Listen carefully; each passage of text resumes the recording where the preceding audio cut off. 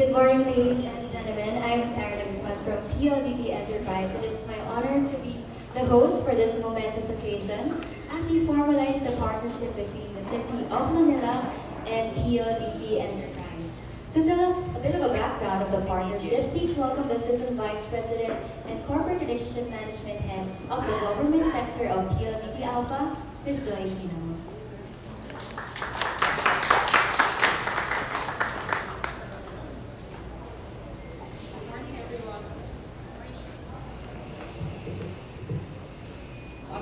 Isko,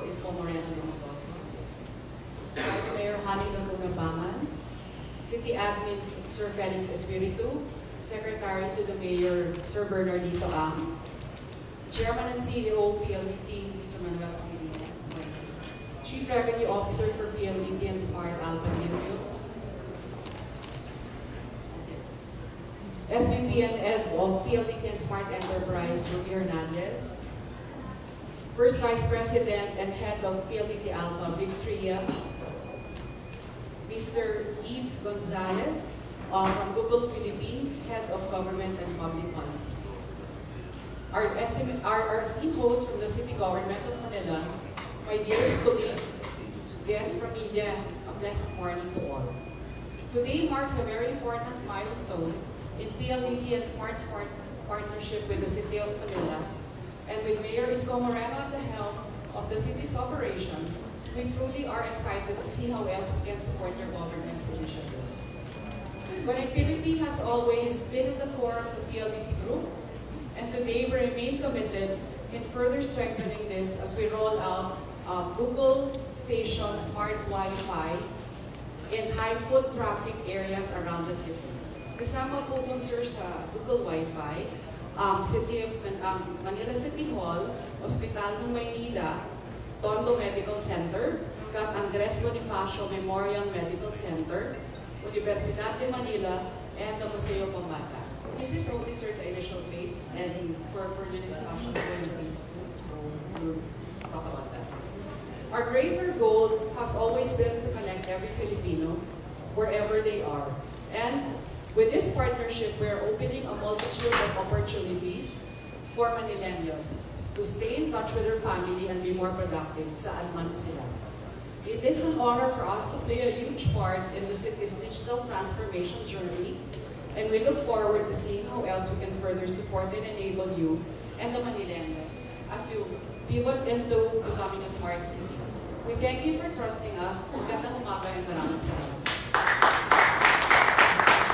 Thank you very much, Ms. Joy Hino. And now to give us his message, please welcome the Chairman and CEO of PLDT and Smart, Mr. Manuel Pangilinan.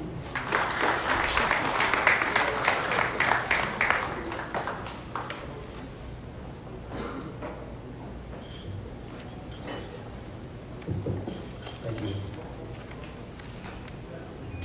Good morning first of all, to the Right Honorable Mayor here, Isko, to Vice Mayor Manileños, to staff and officers of the Manila City Hall, and my colleagues here,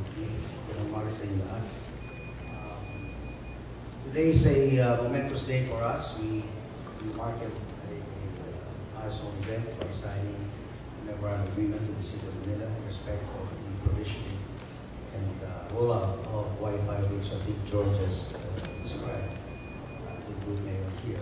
I think more than that, we want to do a number of projects that the mayor has described to us this morning, and I think when we met a few weeks ago at PLDT. So I just want to say that we are committed to supporting Mayor Moreno in these many efforts, not least of which is For example, he mentioned that was right up the alley of PLDT, the provisioning of CCTV cameras in all parts of the city of Manila, and for us to provision as well your operations center in City Hall and the fourth floor, which is fallen into a state of disrepair. So if there's something we can do in that regard, our people will be more than willing to help out. You did say as well about your concern about, I think, juveniles fallen outside the ambit of the law. We have actually been an active supporter of juveniles in jail. We have been working with the other school, we believe with the sub.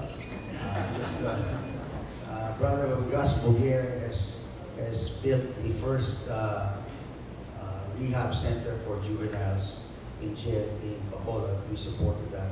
And we supported the bigger one in Dasmariñas, the South Dasmariñas, which is important that their space is beside the school so that the kids can continue to educate. So again, there are other things we can do for you and for the city, more than willing to do that. We're committed to building connectivity, providing the technical solutions, the digital solutions. That's why David is here, asking to come over. So thank you so much. And one of the topics we talked about was whether we could find a space to relocate our headquarters in your good city. Yes.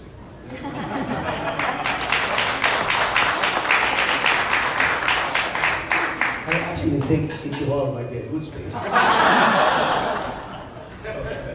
So maybe, the last thing I'd like to say is about your fountain. Okay, we'll do it. I'll get Metro Pacific to do it for you. Thank you. Thank you so much.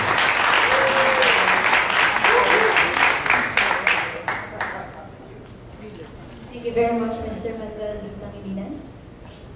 So we're reluctant to visit LGUs. We know it's going to cost us money. Another big hand for Mr. Manuel Pangilinan.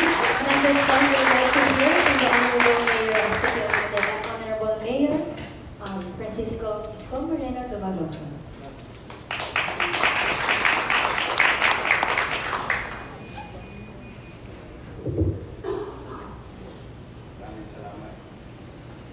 Dalaga pa pa.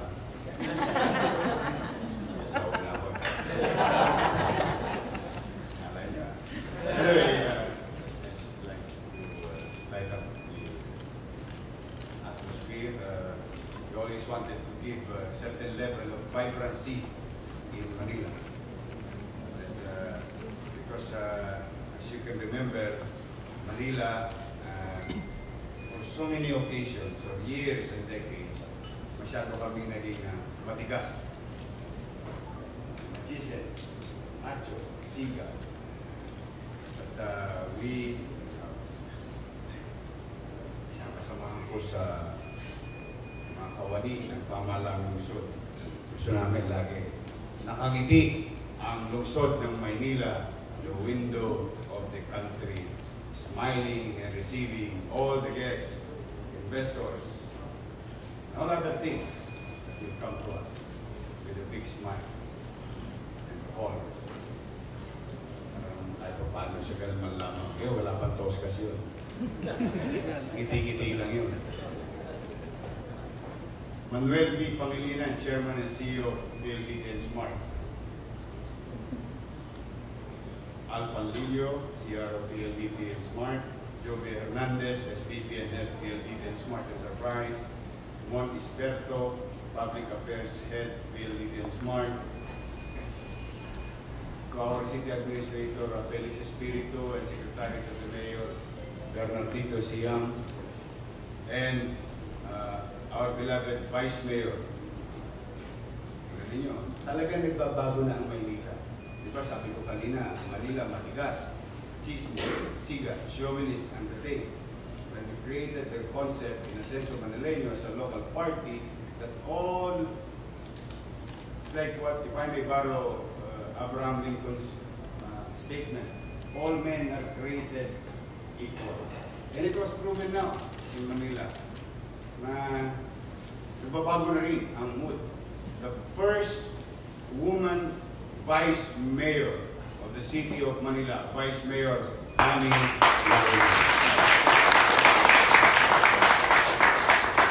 When I was then a vice mayor, I opted to choose and lobby before the city council to make Councilor then Lacuna to head the council. So she was also the first woman majority floor leader. Kaya siguro nga na dumating na ang panahon ng mga tao rin ay nagbabago na rin ang panahon. So, and in advance, that's going to be June 24 of next year. Di awan Diyos, ito yung passing lang, no? Kasi may ginang nabisuhan ko kayo. Kayo yung balugod namin iniimbitahan sa darating, may awan Diyos, pinakamalaking Pride March sa buong bansa sa pag-celebrate ng araw ng Maynila next year. So you are all invited. If you don't have any issues with preference, you are welcome to the city of Manila because we don't have one. So ayun po ay malugod namin pinagpapauna. Inaanyayaan. So muli ngayong umaga sa ating mga kababayan ay akin pong in behalf of the city and the people of Manila, maraming salamat Mr. Pangilinan. 10 ng iyong mga kasama sa iyong kumpanyang tinatanganan. Kayo'y nakatutuwa at tumugon sa aming panawagan. 10 ng aming mga kasama rin dito sa mga kawani ng city government na yung aming paghingi ng tulong. Kaya po ngayong araw na ito ikinalulugod namin sapagkat kanina ang pinag-uusapan pa lang natin internet pa lang, akalain mo nakagalit ako ng fountain.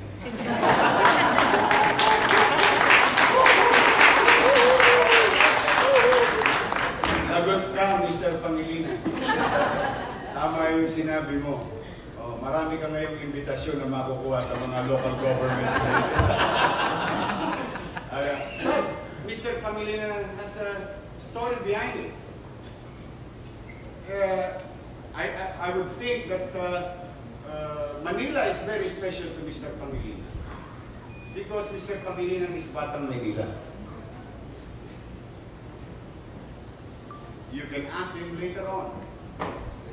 I was told, I am not the authority to say it, but I know for a fact that he's from Manila.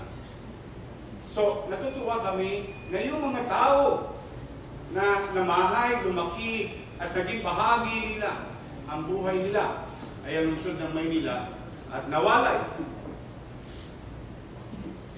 At naglakihan sa katagumpayan ng kanilang mga kani-kaniyang field of undertaking ay ngayon ay bumabalik upang tulungan ang komunidad na bahagi ng kanyang buhay. Sana marami pang Mr. Pangilinan sa top 500 ng Forbes magazine.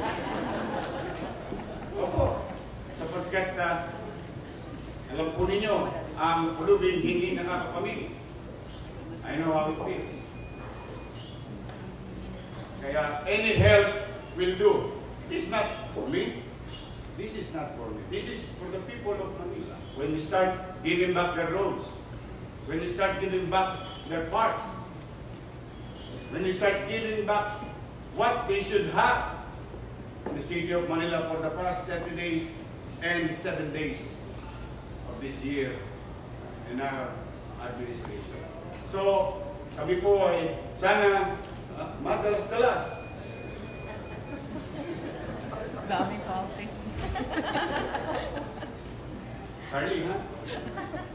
You invited.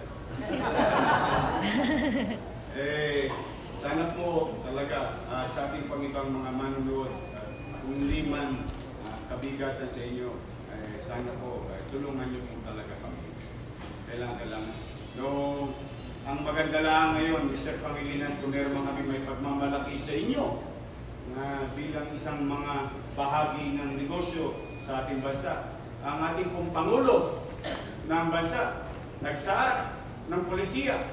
Sabi, dapat yung mga business permit na yan.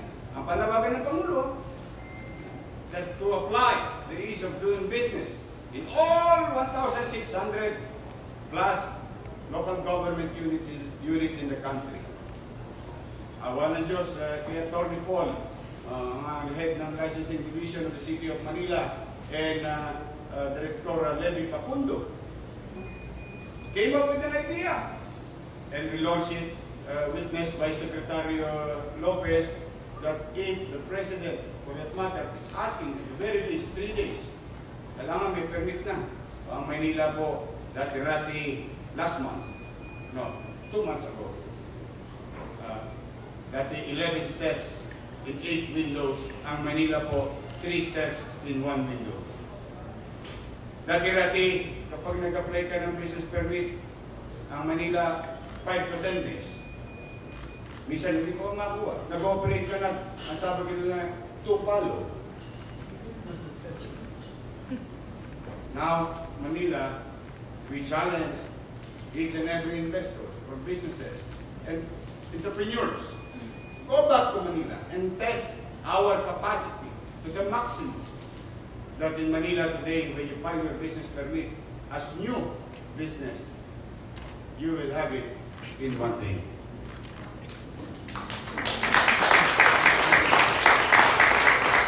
Yan ay isang kaparaanan sa pagtugon sa panawagan ng Pangulo ng Bansa. Hamong ibinigay sa atin ni Pangulong Duterte. At bilang kapitbahay, bilang bahagi ng local government unit, at bilang Kapitolyo, manubang dito na rin masimulan ang hinahangad niyang pagbabago at hinahangad namin pagbabago. So kayo po, sa inyo, sa lahat, sa Metro Pacific Incorporated Group, no?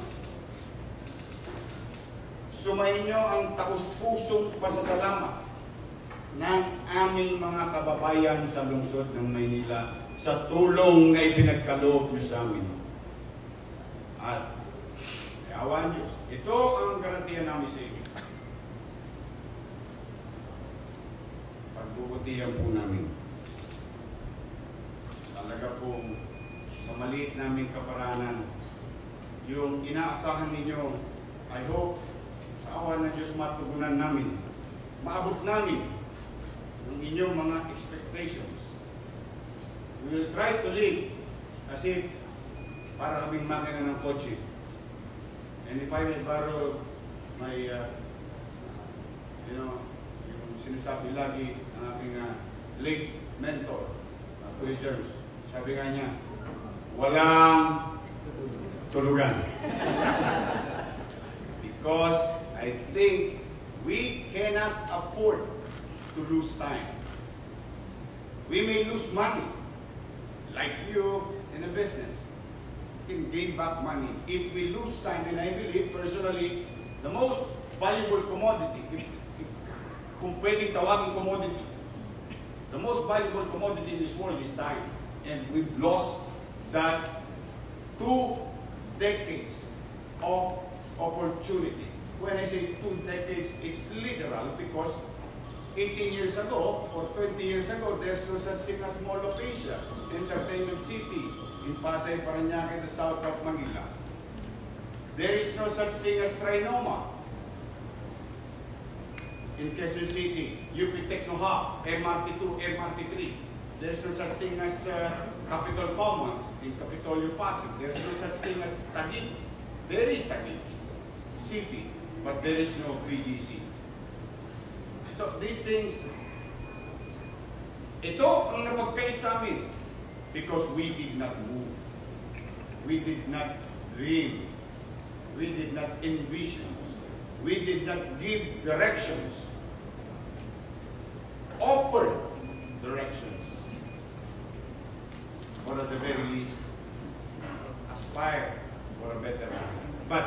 bigat as it may, ay maaaring sila'y matatayog ang kanilang mga gusali. Magaganda, tama naman. Pero they cannot take away the character of the city of Manila. Yon ang yaman ng lungsod ng Maynila. So sa inyo, nasa iyo,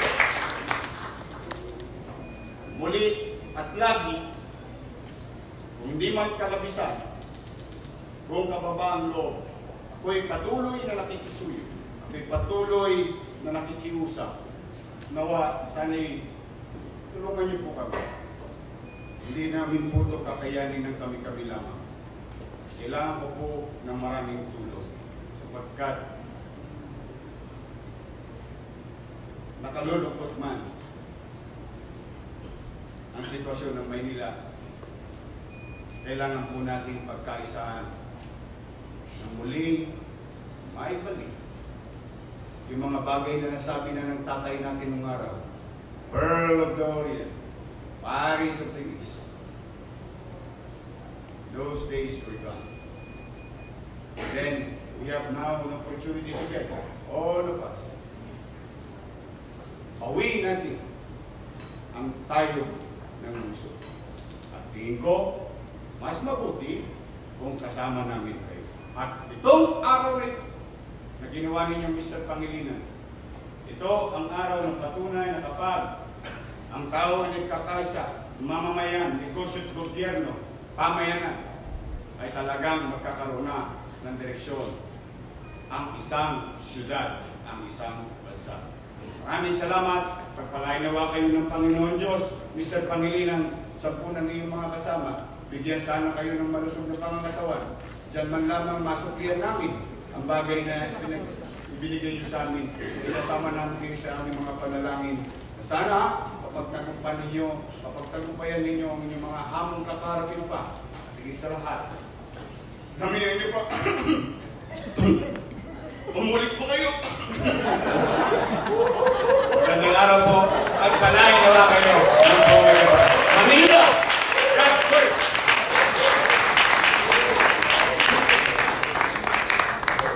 Another big hand for the Honorable Mayor Isko. And now to our signatory who will proceed to the official signing of the official contract. PLDT Enterprise in the City of Manila. Please affix your signature over your printed name.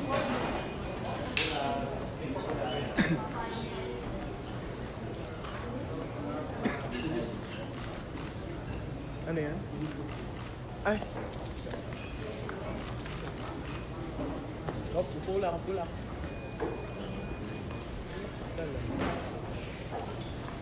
Tumbler sa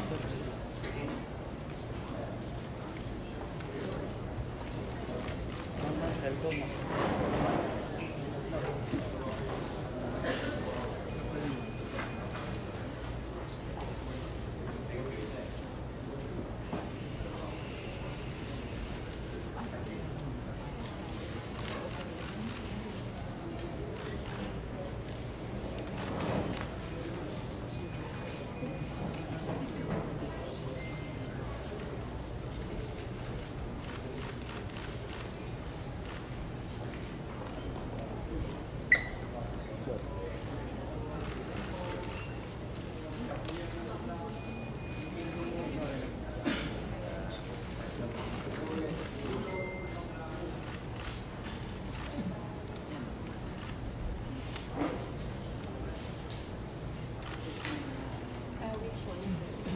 For their signatories, please hold on to your pens and smile at the camera.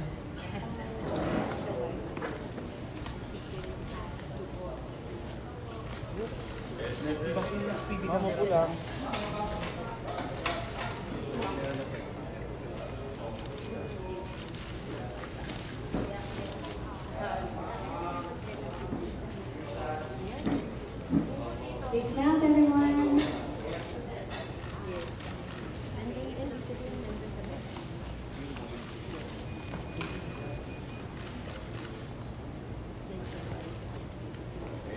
At this point, we'd like to answer signatories to please rise. Proceed in front of the table for the handshake seal.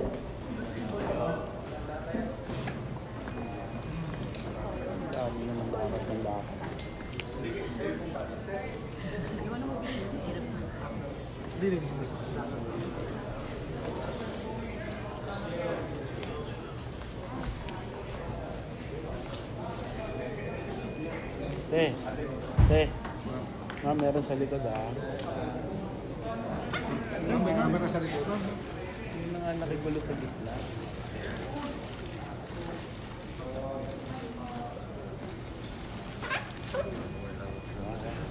Yun o.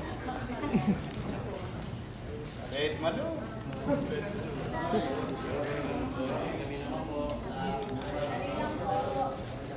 Big smiles, everyone! At this point, we'd like to call on Isko, our Senior Vice President and Head of PLDT and Smart Enterprise, Mr. Joey Fernandez, as well as the Head of Government Affairs and Public Policy of Google Philippines, Mr. Ives Gonzalez, to join the group photo.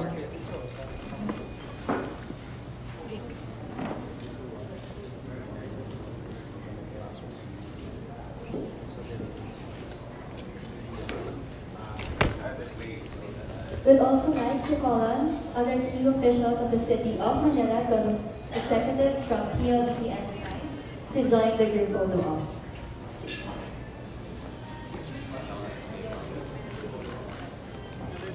All the department heads of City of Manila, please do join the photo op, as well as the executives of PLDT Enterprise. Thank you. Jed.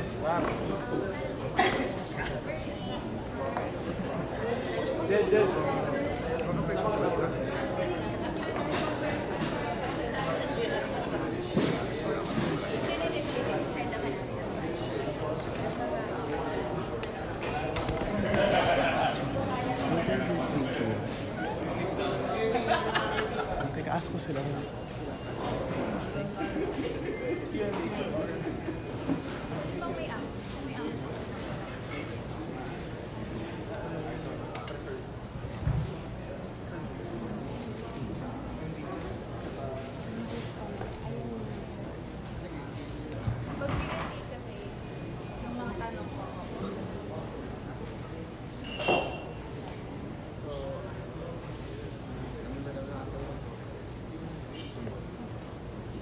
Alright, another big hand for the City of Manila and PLDT Enterprise, who are dear signatories. Please return to your seats. We will now move on to the next part of the program, and to officiate or to facilitate the question and answer session, please welcome the Head of Public Affairs of PLDT and Smart, Mr. Mon Isberto.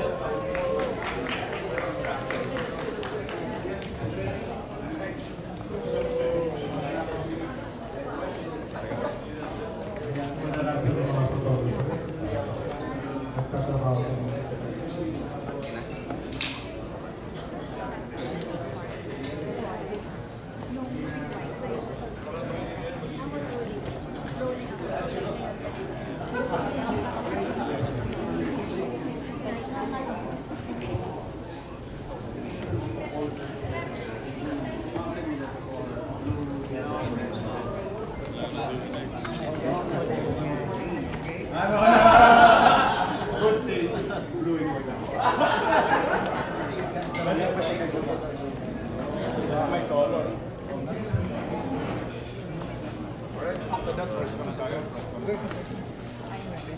Alright.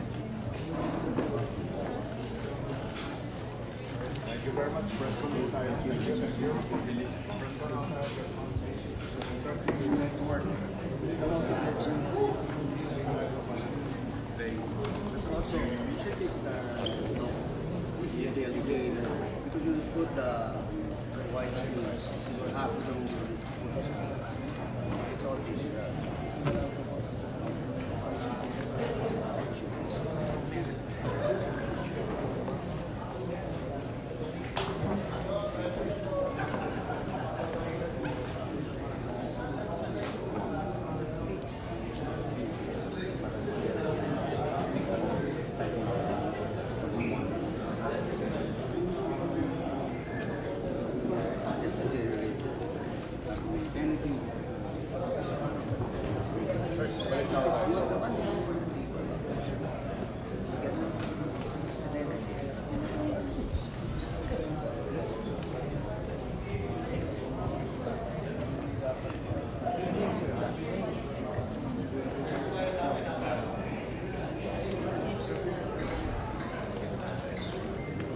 Okay, thank you very much, Mayor. At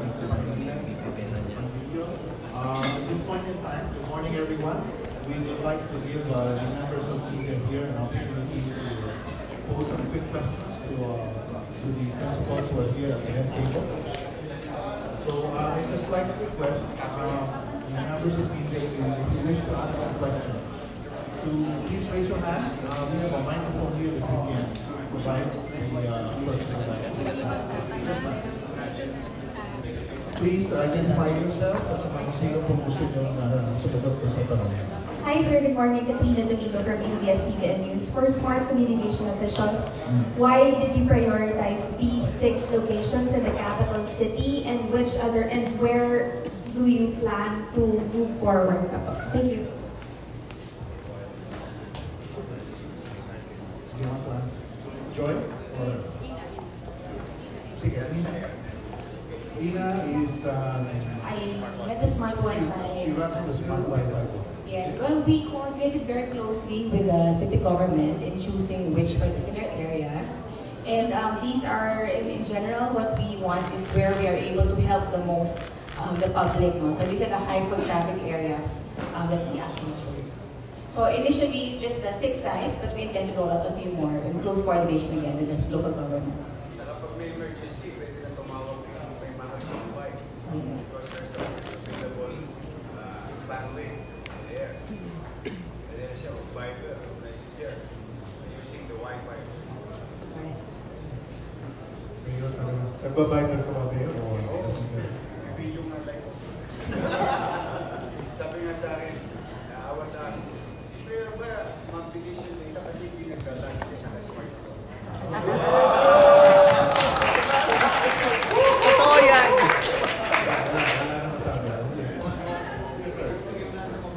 Yes, sir. Nakuha na namin. Next question, please. Yes. Yes, sir. Mayor, Joshua po from Manila Times.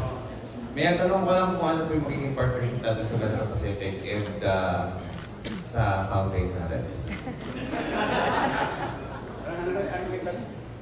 Ano magiging partisipasyon? Nila sa Metro Pacific tsaka sa fountain natin sa Manila. Oh, well, after the signing of the agreement or assistance given to us by PLDT Smart, I would assume that the donation will come from one of the subsidiary company, and in this case, I would the water or the utility company under LPL. But I don't know what happened in less than 2 minutes. In between, I don't know. But Mr. Pangilinan said, Toledo, halika. Huwag na yan. Personal money ko na lang ang pampapagawa ng fountain. Ano ang epekto nun? Oh, here we are. You know, it is a personal money coming from Mr. Pangilinan, who is a private individual. All we have to do is to start building and digging. Mapapabilis, and the people of Manila will, receive it, feel it, mararamdaman na kagad nila. There's something new in Andres Bonifacio. And this is our drive and policy with regard to protecting, keeping clean our heritage. And in fact, hindi namin binubuhat ang bangko namin. Binago namin yung aming direksyon sa pagpapatayo ng City Hall.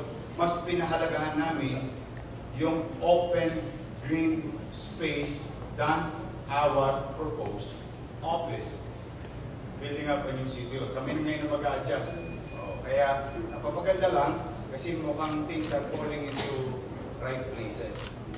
Kaya ito, hindi lang sa MPI, hindi lang sa kumpanya. Kaya ito, pera na ni Mr. Pangilinan. Sir, hindi kami tumatanggi. But I'm happy. It is in a better situation. Mas mapapagalas. So yun ang ano. Kaya kami, trabaho na lang namin. Tumanggap, i-assist sila. Wala na ibang dapat. Okay, thank you. Thank you very much. Next question, please. Good morning po, I'm Gregory Doro from TV5. To Mayor Isko po. Sir, when you were Vice Mayor, you pushed for the provision of Wi-Fi services in the city. Now that you're Mayor, and with this partnership, how would this be vital in providing delivery, how would this be vital in delivering services to Manileños?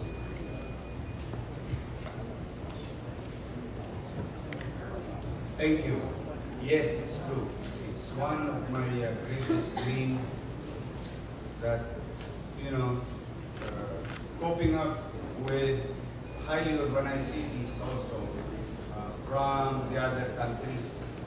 In Korea alone, I've been receiving in my bandwidth meter, about 27 Mbps in the streets of Korea. At the time, that was like 4 or 5 years ago. And I think they can do this. This is not a rocket science technology. So why not build it in Manila? And when I was given an opportunity, that small opportunity, we did that already. This concept of what's going to happen next in the city of Manila, may proof of concept na yan. In fact, after putting a Wi-Fi community in the likes of U-Belt in the south and U-Belt in the east, kasi we have two U-Belt, the south of Manila, west-south, and eastern part of the city towards Quezon City, the Mindiola, Moraita group. Doon namin nilagay yun. At ang naging epekto noon, yung nagiging epekto, if you adapt technology in governance, sumunod na, nakapagtayo kami ng cameras and CCTVs. Sumunod nun sana yung emergency assistance program that government will run 24 hours a day with regard to certain services that can be made available 24 hours a day, and particularly the peace and order situation and healthcare assistance program. Yun na sana yun, tatagos na yun eh. Pagkayari nun, ito na, business na. Integration of any form of technology to give ease with regard to, for example, payment of taxes, transaction in governments, regulatory peace, and so on and so forth. So, yung backbone is the communication. Having that in place, intact, stable, long-term, wala na yan. Susunod na yan, magpipishball ka na lang. Doktong ka lang ng doktong.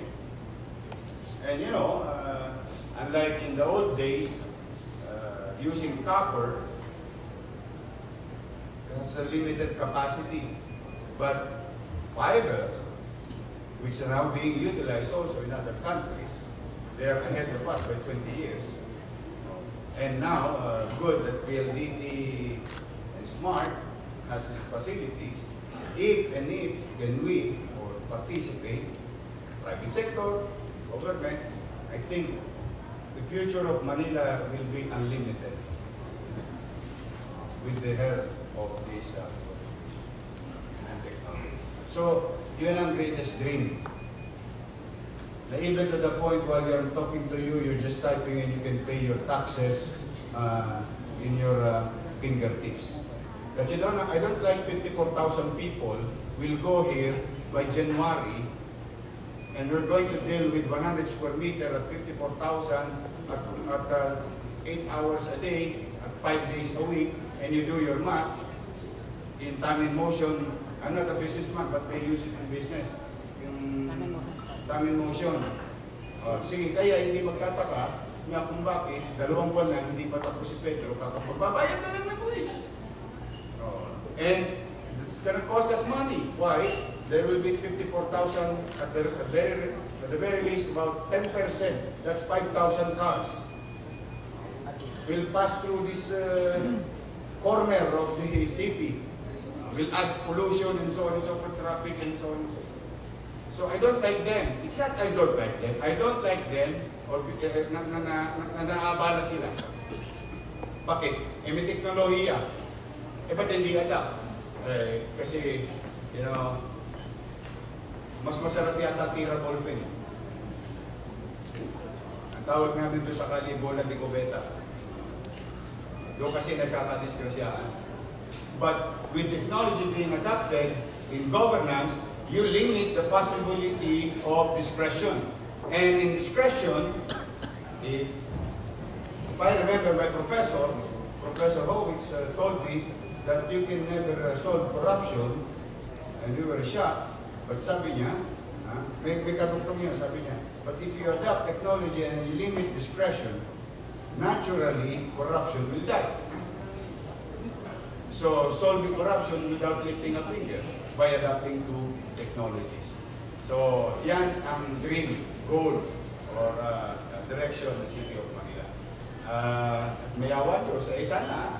Anyway, all we have to do is dream. So, bisa. But, you know, yun yan, nabanggit ko na kanina, BOSS was implemented, business one-stop shop. And ARTA law are being implemented, followed in the city government of Manila. Ease of doing business being implemented in the city of Manila. So, magkaano na yan? Naturally. May awaan Diyos. So, malaking bagay.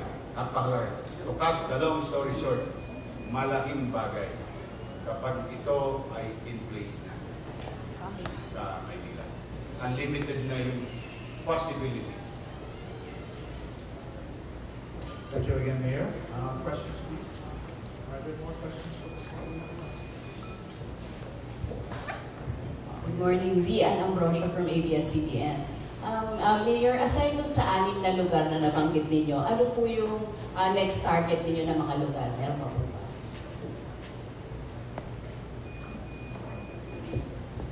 Public places like parks and definitely schools. We have 104 schools. We have 60+ health centers. Our major facilities. So there's a reason behind it. There's foot traffic. And especially itong sa podly natin. Di ba nakita mo ngayon? Grabe. Talaga. Ang tawag nila? Instagrammable. Yun daw ang millennial term. But you cannot Instagram without smart connection. Wala akong marketing. Nakakadalawa na ako, sir. Galaw pa natin, baka dumami pa the waves.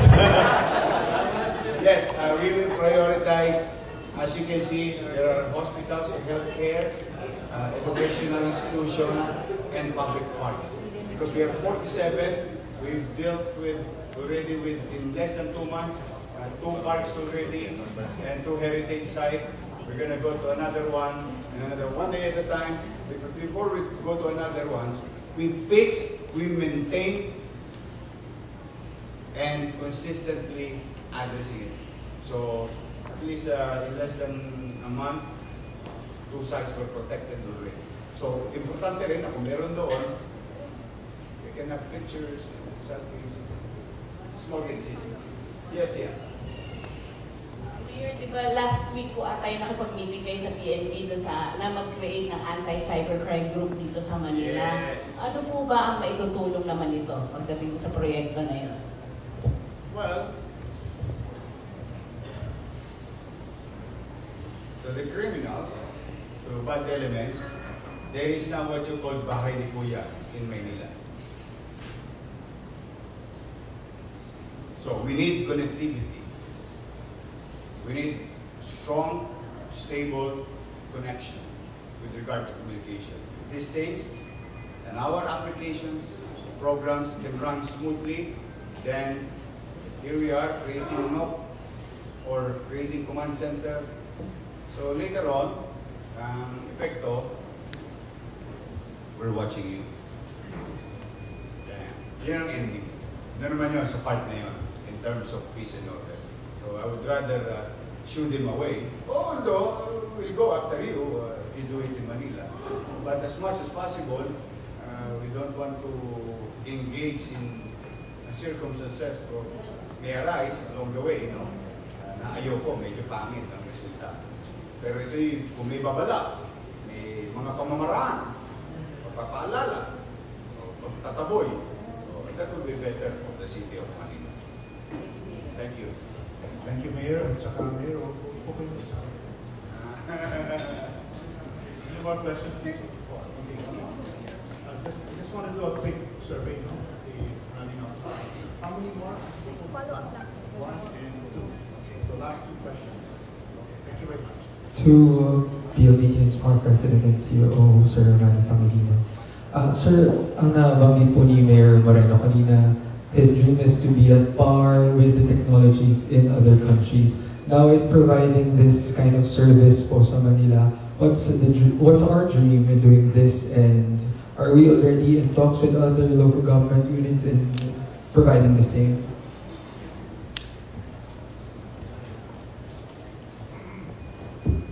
Thank you for your question. The answer is yes. We're mainly in the business of providing the digital infrastructure to our people and to the government, whether it's national government or the local governments. And one of the major elements of this infrastructure build that PLDT has been engaged with is the promotion of smart cities. I think to the point, to the question earlier raised, is that we actually would like to sit down with Mayor Moreno about how we can digitalize the processes here in City Hall. I'm fairly certain, given the space, they probably are very paper-oriented. And because part of the issue relates to cybersecurity, because if you digitalize, then you're able to protect your records. It's not so much because you want to digitalize for the sake of digitalizing, it's because you want to protect the citizens' records, because anybody, these are paper documents, pag nasunog ito, hari na makuha. Hindi naman mangyari, pero pag nasunog, o may nangyari sa papeles, mawawala yun. So, if you digitalize and then protects the citizens' records, your tax records, everything else that relates to revenue, on the revenue side, and to the identity of your citizens. I think that's very important to any city administration. So we'd like to do that and build the relevant infrastructure connectivity that the government, the city of Manila needs, and of course the people of Manila need. I think Mr. Panlilio wants to add a few words. Hi, good morning. No, just wanted to add to the points of MVP. I think it is a template for other LGUs, and I think writing down some notes that the mayor was saying, access, emergency services, ease of doing business. I think there are ways that we can improve that. On top of that, if you do have a smart city to the definition of MVP, and you do need infrastructure to do that, you can also monitor security through CCTV, traffic management. A lot of this is already capable, is already available. No? You can even look into smart street lighting. You can monitor those things also, so that hindi rin kayo nagsasayo. Gali ako meron before, hindi kasi nga ng kuryente, kung may araw na pwede siyang patayin. No? And you can also monitor these things. I think technology, analytics can work for the city, for mayor. And again, I was telling the team, this is really a template for other LGUs to follow and really give solutions, not only for us to offer solutions, but really for your citizens in Manila and citizens across other LGUs. At the end of the day, I think we want to serve your I guess, constituents better. Kami naman po, kung smart city ng branded na smart na nga, so we can help you do that. Yung commercial niyo po, boss, gagawin na namin. Dalawa na namin ninyo. Thank you. Thank you, Mr. Panlilio. One more question. Follow up lang. Yes, please. Sir, for smart,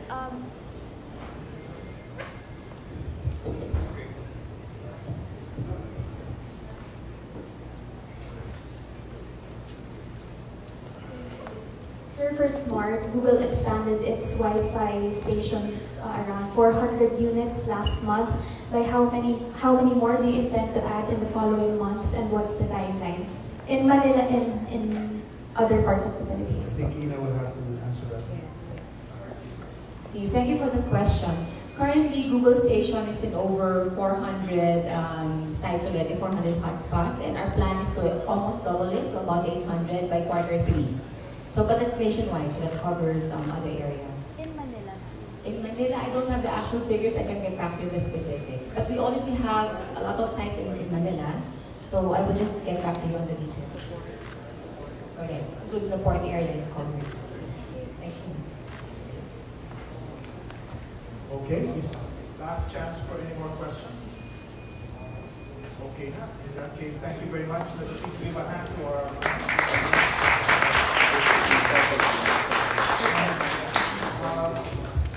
Mayor, and Mr. Pangilinan, you may want to have some final words before we